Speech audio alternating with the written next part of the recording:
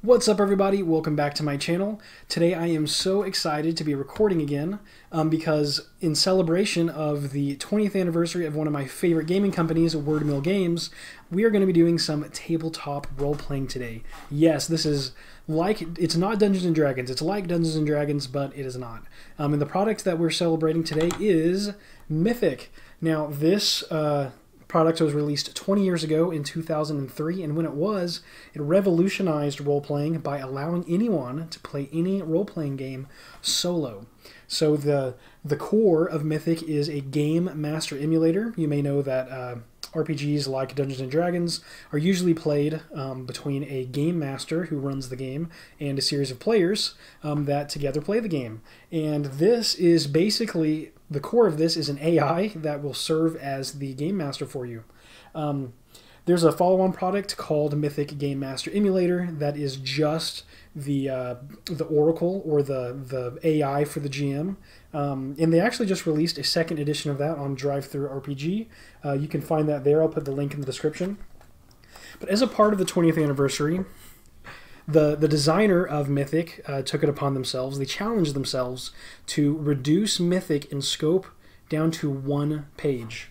And yeah, I have this right here. So this is the 25th volume of Mythic Magazine. This is a magazine that basically just supports the Mythic ecosystem, which is a really rich ecosystem of solo role-playing tools. This is all geared towards people who want to play role-playing games solo.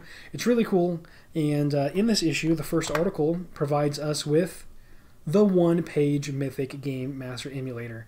I cannot explain how excited I am that this exists. This is the spirit of Mythic. It's compressed down into a single page.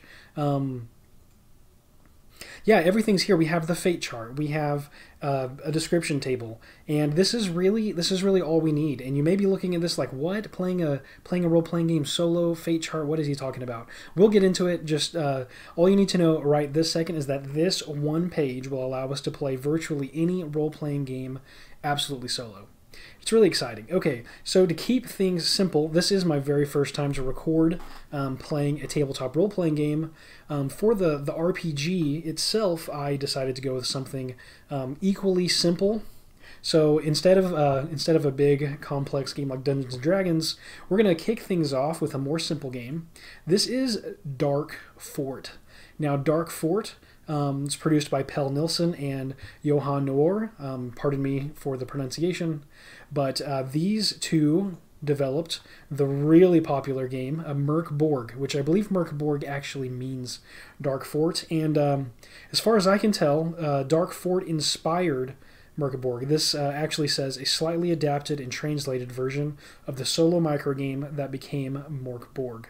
Mörk Borg. Grab a handful of dice, a pencil, and paper, and begin your perilous delve into the Dark Fort. Yeah, so this is what we're going to be doing in today's session.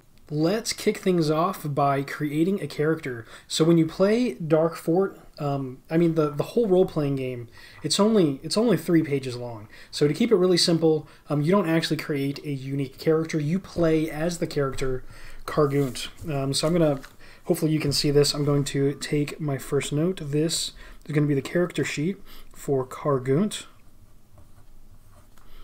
He is the Catacomb Rogue. Kargunt the Catacomb Rogue. Now, this RPG takes place in the campaign setting that eventually became the game Mörk Borg's default campaign setting. The Dying World is a horrible place. It is an abysmal location where the world is ending. Just to summarize, an all-knowing basilisk has predicted the end of the world, and everything the basilisk says comes true. So in this world, in this dark world of cutthroats and disease and horrible beings, horrible monsters, and death, everyone knows that the fate of the world is sealed. It's really awful. It's a horrible place. So the dying world is where Kargunt comes from. So this is all we really know, that he's a catacomb rogue. This tells us a little bit about him already. You know, he's a rogue. He's some sort of cutthroat that is essentially delving into catacombs, which, you know, religious burial sites to find wealth, to find money. It's a hard world. So he's trying to make a living by grave robbing. So yeah, that is the background that we get for the character Kargunt. Now we're going to begin the game with 15 hit points, and this game is primarily centered around combat. We're going to try to throw some extra role-playing opportunities into the game with Mythic, with one-page Mythic, and this is going to be fun because this game is, you know, very light on the built-in role-playing. You kind of have to bring the role-playing to the table yourself, and so we're gonna exercise the power of Mythic by seeing what it can come up with. You know, combining the two. So I've practiced. I've tried this once, and I came up with some. I ran into some very interesting scenarios. So this should be interesting. Okay, so Kargunt. I'm getting ahead of myself. Kargunt has 15 hit points. So I'll mark here that he's currently at 15 HP, and his max HP is also 15.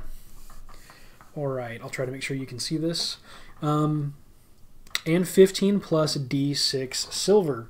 Silver is the standard currency of the dying world, so I will roll with this epic dice tower that my wife Malachi got for me. All right, so 15 plus 4 is 19. So Kargunt currently is sitting at 19 silver, which is an okay amount.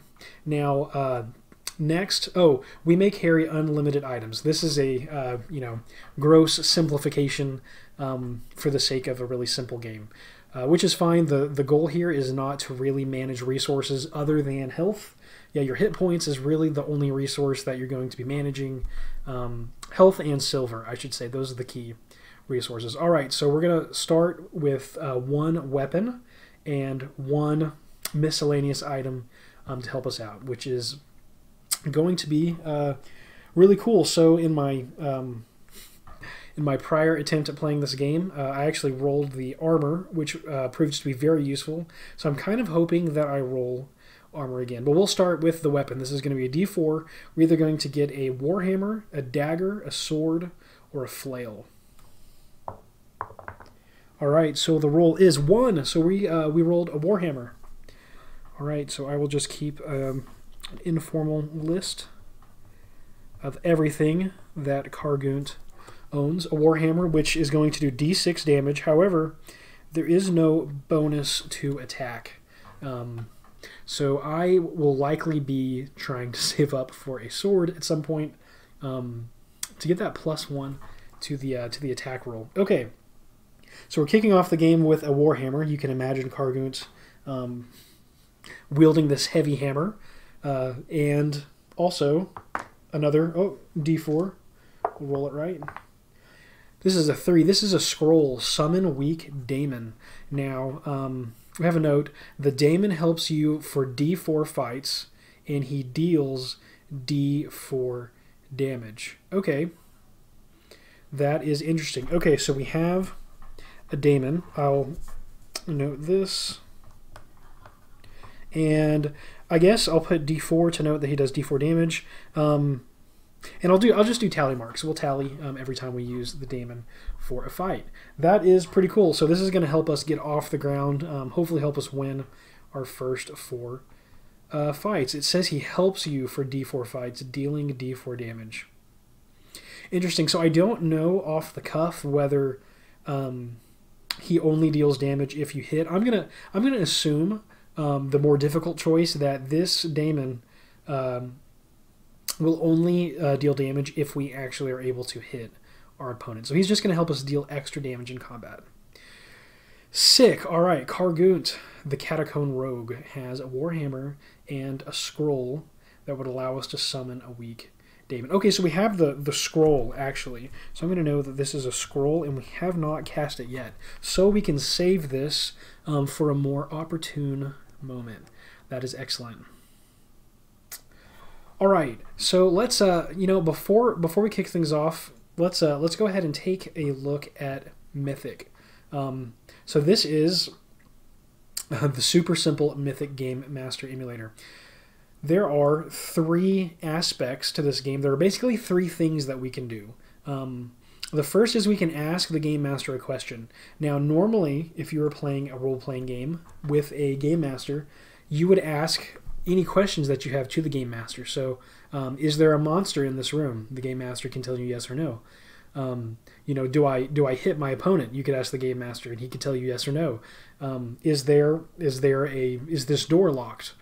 The Game Master can tell you yes or no. And so the core of Mythic is the fate chart. This is a table that you roll on to get answers to yes/no questions from the Game Master. Now I'll zoom in here a little bit so you can see how this works. So ask the Game Master. The first thing that we're going to do is form a question. This is a yes or no question. We're going to assign odds to the question, and this is the odds that the question's result is a yes. And the odds are common language phrasing, and this is really important because this really common language, words like likely, very unlikely, impossible, or certain. These are words that you can apply to any role-playing game that you're playing, and so this is a big reason why Mythic is considered universal. You can really easily apply this concept to any game that you're playing. So, step 1, form a question. Step 2, assign odds to the question.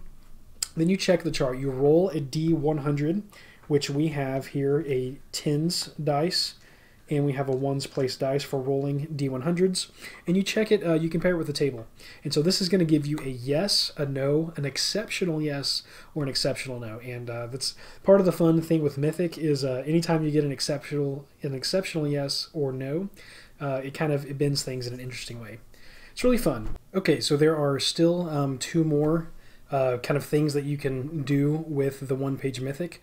One is you can generate random events, and the other is you can discover meaning.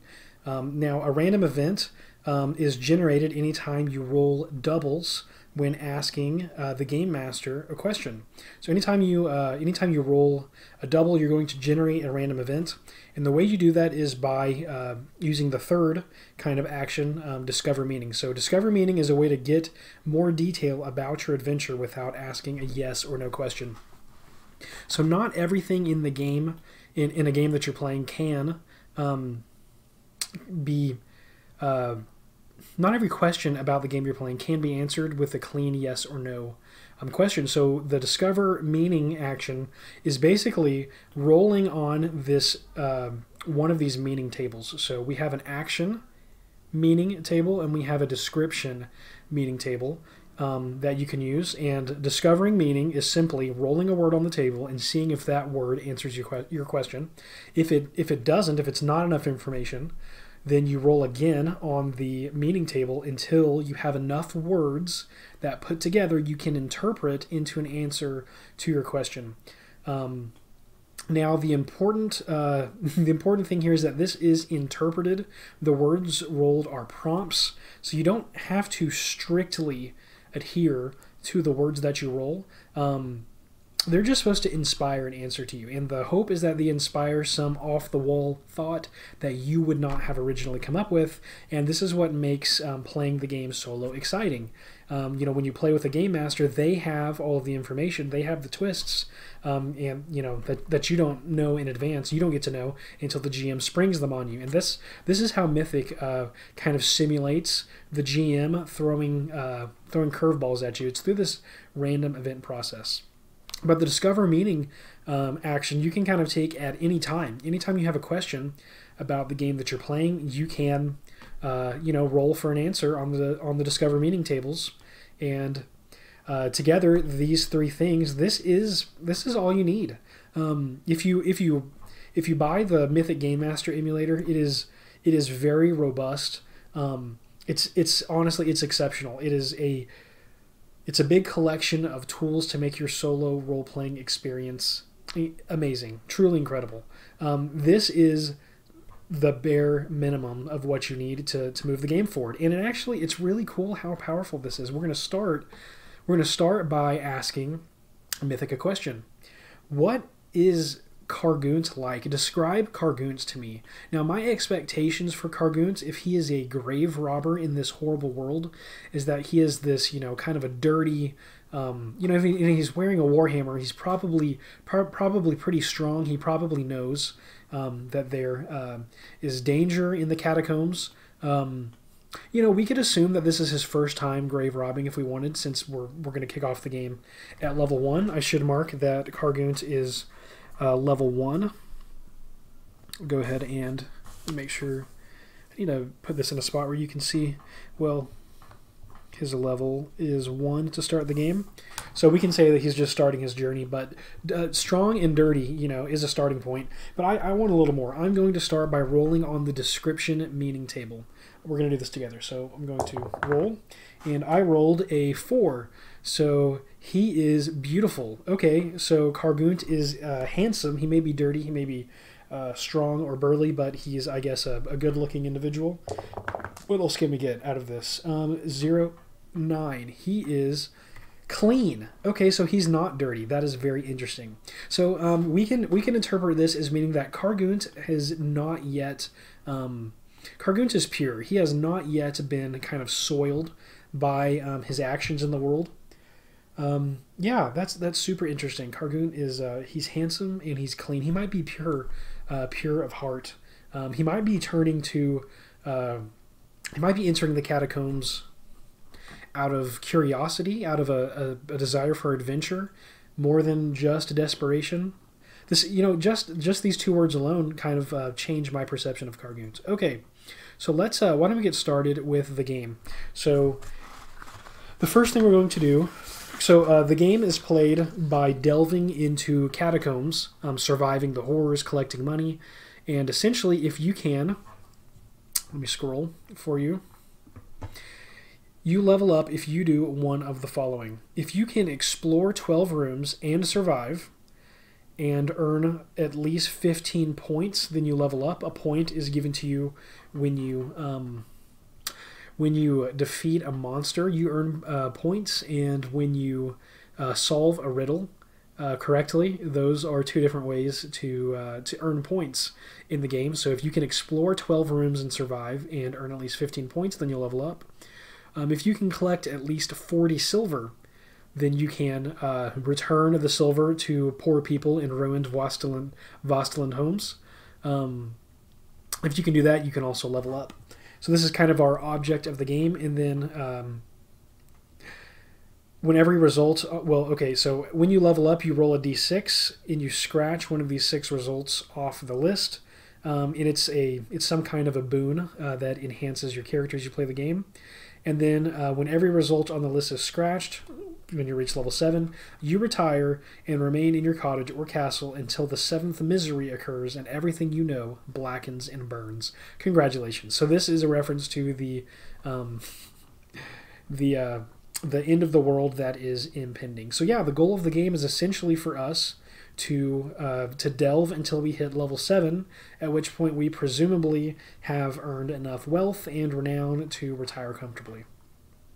And really, whose goal in life is not that, right? Okay, so that being said, Kargunt's actions in this game primarily is going to consist of delving into catacombs and trying to brave the horrors within. So we're going to start off by drawing a room of any size or form where D4 doors lead further in any direction. So the D4 also determines it's the number of doors and it's which one of these things are in the first room. Okay, so why don't I go ahead and roll 1. We have 1 door in this room.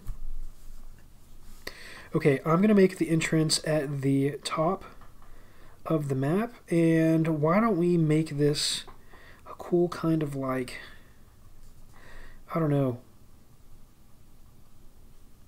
yeah, this kind of like octagon shaped room.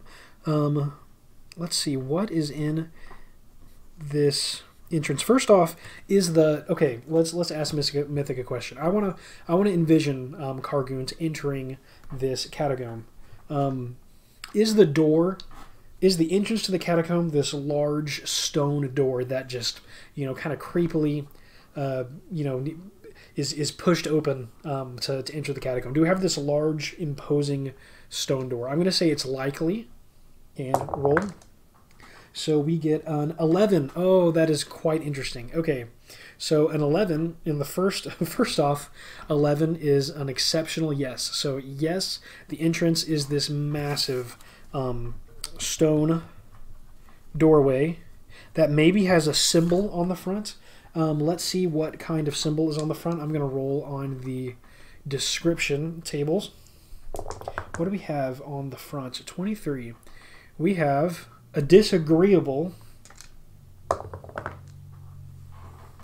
What do we have? I cannot see the roll. 45.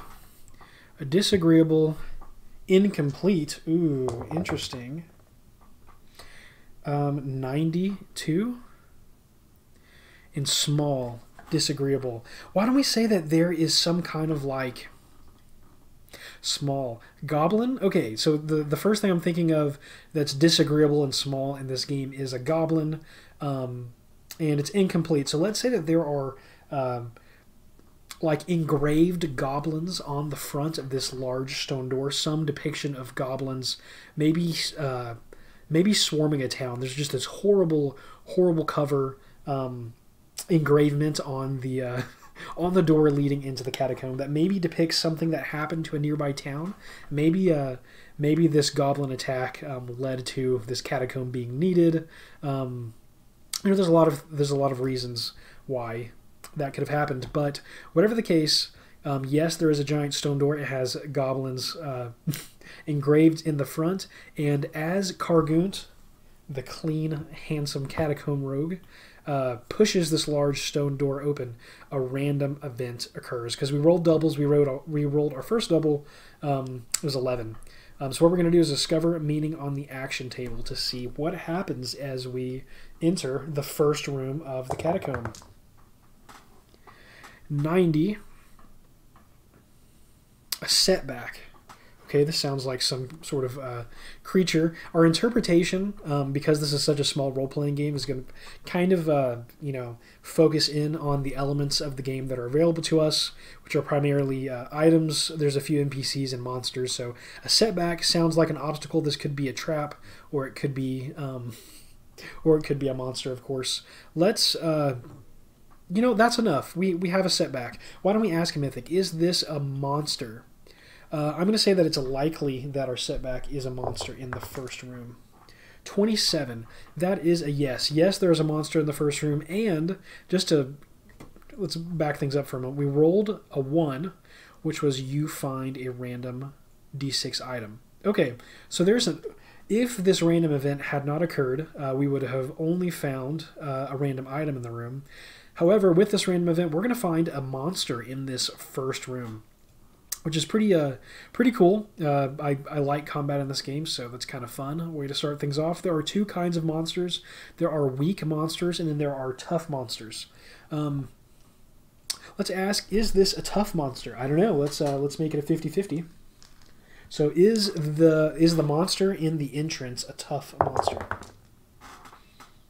No, and this is a 50-50. This is just a no. So it's not a tough monster, it's a weak monster. So Kargunt comes upon a weak monster in the first room. Let's ask, what is this room like? What does it look like? So we just pushed open the stone doorway that had these crazy-looking goblins engraved on the cover. 92. This room is small. Okay, so, I mean, the room looks small. Maybe it feels claustrophobic. Maybe this tells us that Kargunt is feeling claustrophobic. He's nervous as he's pushing open what is likely his first catacomb to delve into. Let's get another word, though, to learn a little more. 72. Peaceful. Okay, so Kargunt pushes open the stone doorway, and he's feeling nervous. He's feeling it's claustrophobic, and it's quiet.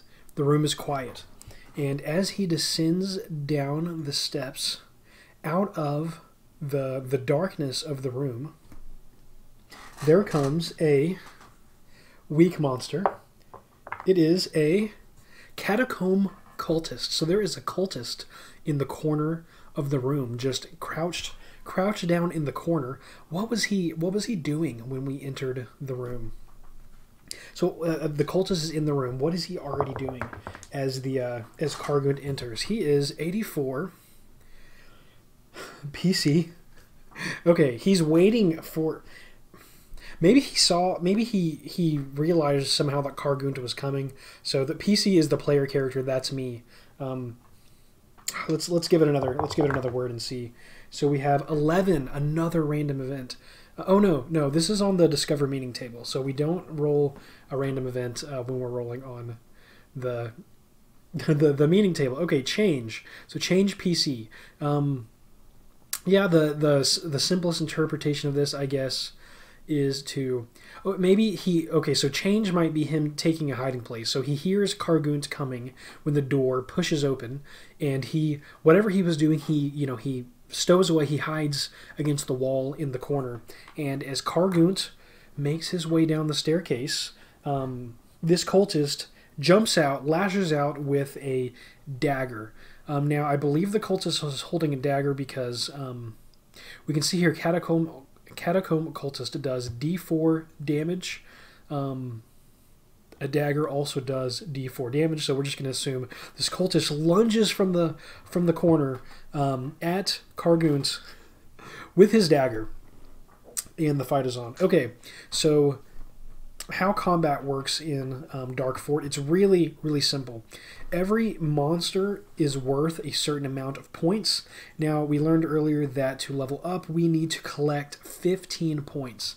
So the cultist is worth 3 points if we are able to kill it. But the points serve as another purpose. This is also a to hit dice roll. So let's see if it says here.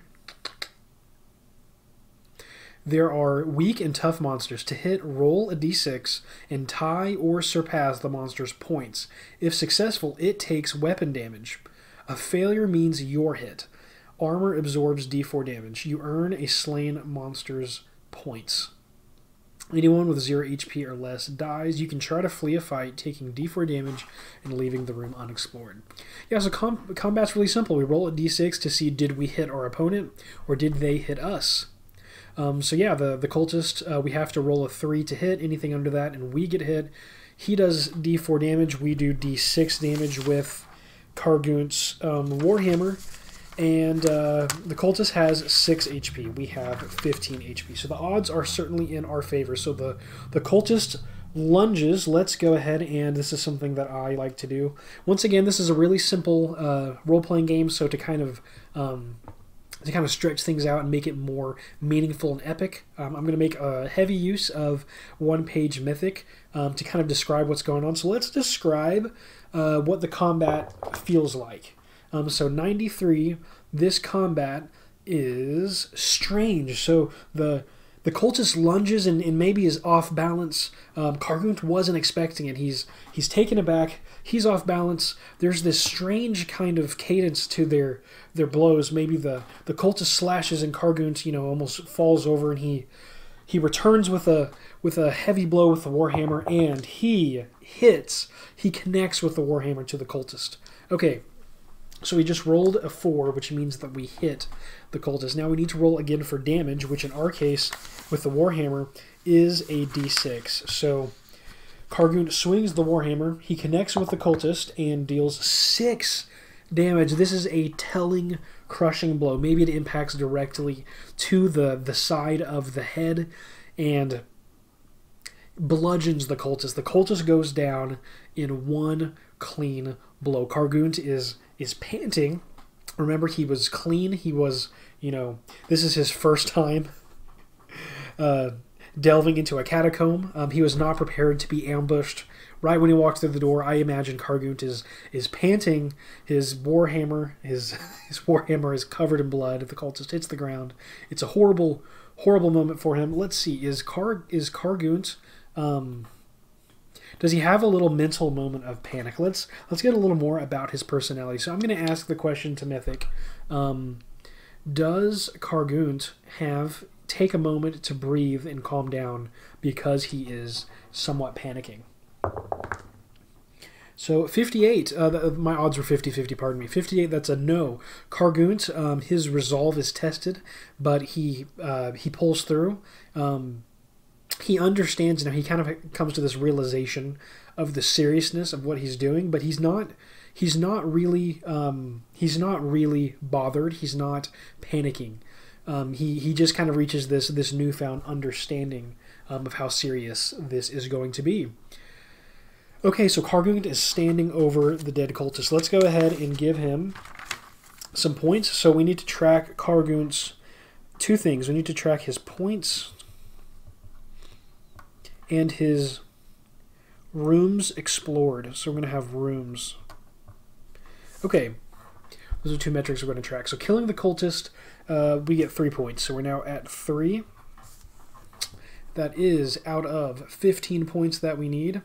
Now, when you roll, let's see, a weak monster, if you kill it, the room is explored. So, killing the monster, we have now explored the first room, so we'll increment our rooms to 1. Now, don't forget, there was an item in this, there's an item in this room. Let's roll for the item. So if we go to entrance, 1 is you find a random D6 item. Yeah, not a scroll, an item. Okay, so let's roll a d6 and see what Kargunt finds. Let's hope it's something good. 6. We keep rolling 6s. This is a cloak of invisibility. That is exciting. Cloak of invisibility. Okay, so there is a note about that. Avoid D4 fights while acquiring all monster points. Both items soon become unusable, but can be sold. Okay, so that's really cool. So we can sell, either the Daemon Scroll or the Cloak of Invisibility. Interesting. So we can sell it.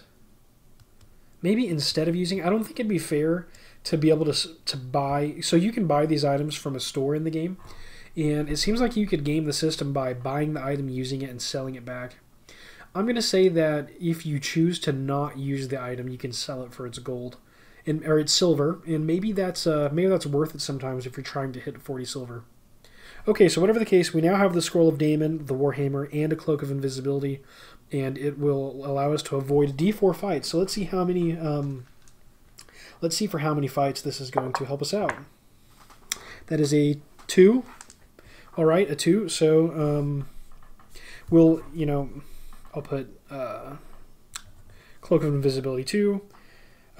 Yeah, so we know that this is going to allow us, if we want, to sneak past 2 fights. Yeah, and we'll get to move through the room, and we get the room explored, and we get the monster's points without having to actually fight it. That is really cool. It's actually kind of a big deal. Okay, so I'm going to put in this room, I'm going to put a note, cultist was here, just so we can remember. And now that we've explored this room, why don't we move on?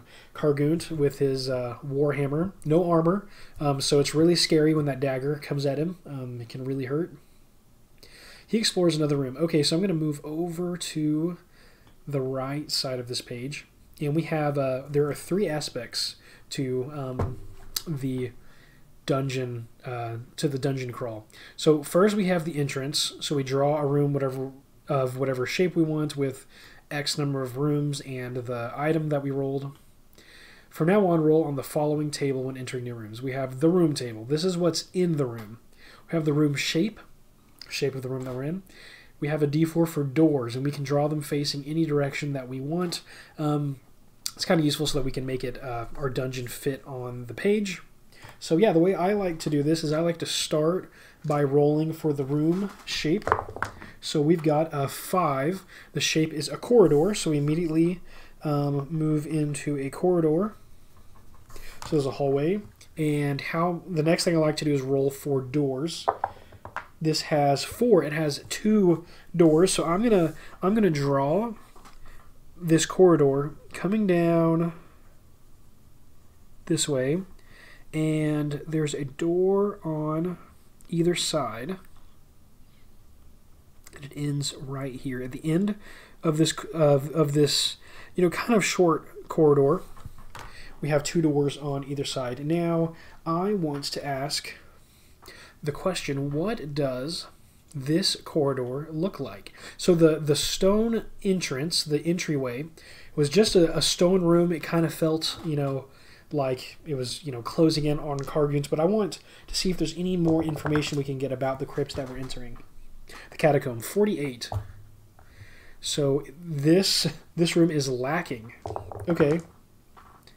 15. It is lacking and it is damaged. So this is a so it's still stone. We'll say that this is a stone corridor, but there's nothing. It's bare, and there are like chips in the wall. It looks like ruins. Yeah, this is a really, really old catacomb. Nothing too interesting. However, there is something in the room. Maybe there's something in the room. Let's roll on the room table. This is a d6. We have 5. You face a tough monster. So we enter the corridor, and standing across from us at the other end of the corridor is, if you kill it, the room is explored, by the way, is, let's roll a d4, this is a 3. Tough monsters. A Medusa. No, not a Medusa. Okay, so I'm gonna write Medusa. It's a barren room, stone, and there's a Medusa. You know, snakes coming out of the head of this horrible looking creature. Medusa is 4 points, does d6 damage, and has 10 HP. And most importantly, after the fight, there is a 1 in 6 chance that you are petrified. Now, this is whether you win or lose this fight. This is... We have the cloak. We have the cloak of invisibility. All right, now that is incredible. So Kargunt sees the Medusa, and maybe, I don't know, does it? I didn't think to put the cloak on.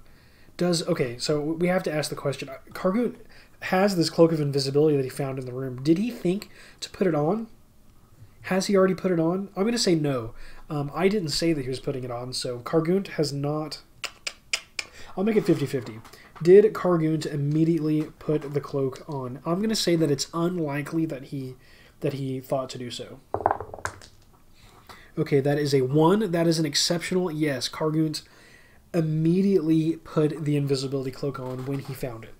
Whew, that's great. Thanks, Kargunt. Good job.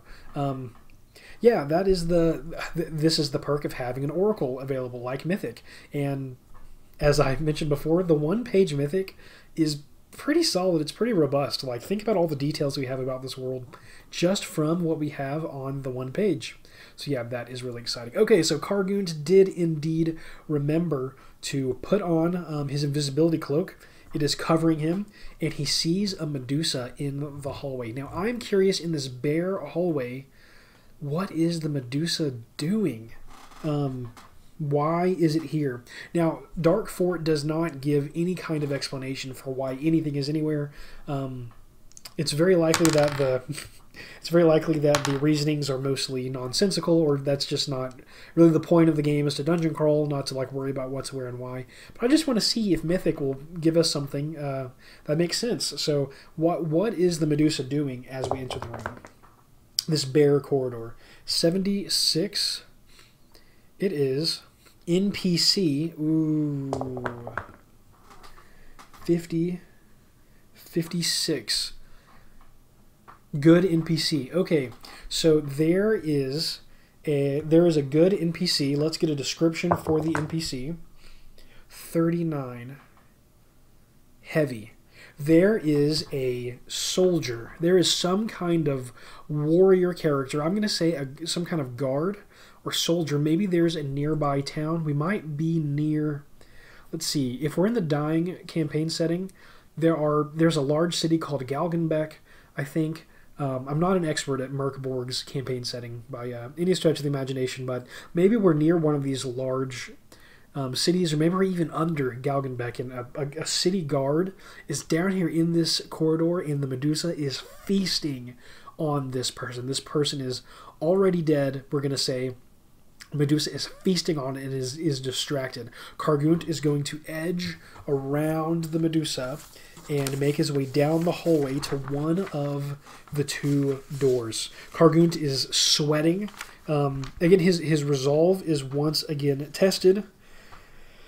He has to be quiet as he's, moving through the corridor, but he's able to sneak past the Medusa and round a corner into another room. So let's, arbitrarily we'll go in let's say, my left direction. Let's roll for another room shape. That was really tense. Oh, we get the Medusa's points, I should say, and we explored the room.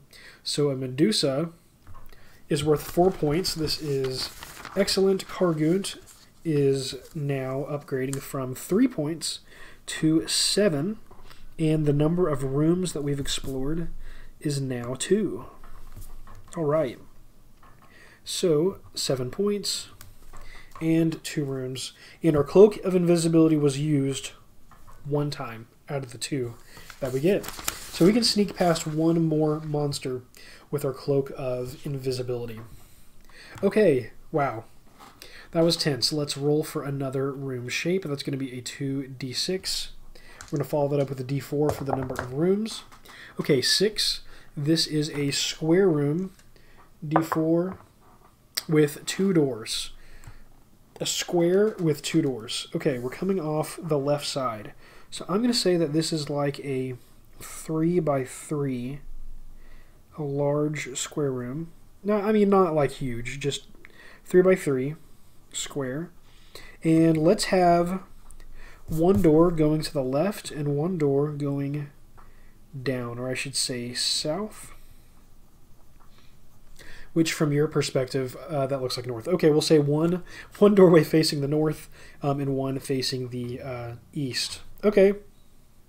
Very good, very good. Okay, now what is in this room? We have a riddling soothsayer. Okay, so we enter the room. Kargunt enters the room. He's wearing a cloak of invisibility, and there's a man in the room. Let's describe the person who is in the room. Okay, discover meaning, description. So 61, this person is mysterious. Okay, so he's a soothsayer, someone that can, kind of predict the future, and he just has this mysterious vibe about him that makes perfect sense. Let's ask, what is he doing in this room? Okay, 70 even. He's doing something mundane. Let's get a description of the mundane thing that he's doing. See, that I'm just bouncing back and forth between the discover meaning tables. Actually, something mundane that he's doing in this room. Okay, rather, let's describe the room that he's in. Let's get a discover meaning description of the room that he's in. So this is a 19. That gives us dark. Okay, so it's another dark room. He's doing something mundane in a dark room. And 89... it is a simple room. Okay, so we're not getting exactly what he's doing. We know this is a dark and kind of simple room. He is doing something mundane. Let's get another action word. 99. Uncertain. Kargunt just cannot make out what he's doing in the dark. He is working on something. Is he at a table? Is he working on something at a table in the side of the simple room? I don't know. Let's make it 50-50 and see. 74, that is a no. He is, we have no idea what the soothsayer is doing. But as he enters the room, as Kargunt enters the room, does he notice Kargunt entering the room? Now, the Cloak of Invisibility says that we can move past 2 monsters. Avoid D4 fights while acquiring all the monster points. Does this count as a fight? I don't know. I don't know the answer. So basically how a riddling soothsayer works is you roll a die. On an odd result, you solve the riddle and may choose to receive either 10 silver or 3 points. On an even result, a mind-shattering shockwave deals D4 damage, ignoring armor. If you survive, the room is explored. Okay, you know what? This is a chance at silver. I feel like there aren't a ton of chances at that. Or it's a chance at points, which is also beneficial. So I'm going to say that rather than worrying about whether this is a fight that Kargunt can sneak past or not, I'm going to say that Kargunt pulls aside his cloak to say something to the man. He says something along the lines of like, "Who goes there?" And the man turns, and he's very creepy. He's mysterious looking, and he rattles off this magic riddle that would boggle. It's like an attack. Is the way that I envision the soothsayer is he turns and he says something so cryptic with this kind of like magical force behind it. This riddle that if you understand what he's talking about, then he's almost powerless, and maybe he'll reward you to not kill him or something. But if I don't know, if you can't solve the riddle, then it deals damage to your mind. So the soothsayer turns to us as we speak to him, and he rattles off this riddle about something 35 full 57 modern 46 incomplete. Something full, modern, and incomplete. What is modern in the world of... Okay, so let's maybe focus on one of these. Something full, like the moon. Incomplete, it's incomplete full moon. Modern. Okay, so maybe we'll just... Sometimes the combination of words, when the words are random, it can be hard to kind of link them together. And you can, if you enjoy interpreting odd strings of words, when you're playing Mythic on your own, you 100% can take all the time that you want to figure out what interpretation really closely fits the words that you receive. However, you just want to be careful not to let that process slow down your gameplay considerably. I know that I personally can get stuck on a crazy meaning, not really knowing what it means. So in that case, one of the most important rules to know is the I don't know rule. Let's see if it's here. Okay, so it doesn't look like Mythic explicitly, the one-page Mythic explicitly calls out an I don't know rule. It actually has this get more words rule at the end. But basically, the I don't know rule that comes from, the Mythic Game Master Emulator is that if you get a random event that just doesn't make sense to you, you can just throw up your hand, say, I don't know what that means, and you can skip it and you can move on, because it's not worth bogging your game down and slowing it down, by spending too much extra time on interpreting a string of words like that. So now the one-page Mythic actually says to keep rolling for words until an interpretation comes clear. And I imagine that if you roll new words that make more sense to you than old words, you can just toss the old words out and use whatever the first word or set of words are that kind of inspires some meaning to you. That is when you stop and you go with that kind of first thought.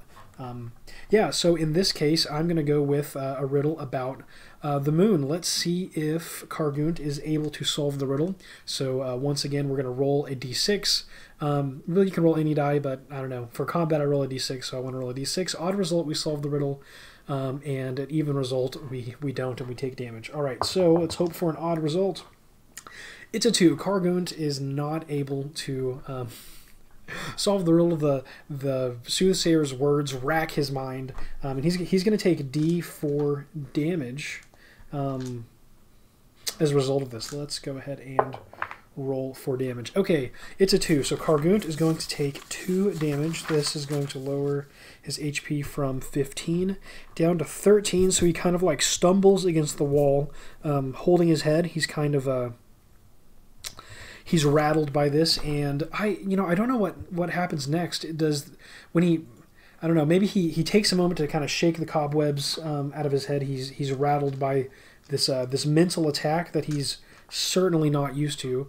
Does the soothsayer just bail? I think that's very likely.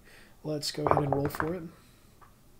All right, so 91. That is an exceptional no. Okay, so on that note, Is that an exceptional no? Very, very likely. That is just a no. That is not an exceptional no. It's just a no. No, the Soothsayer does not.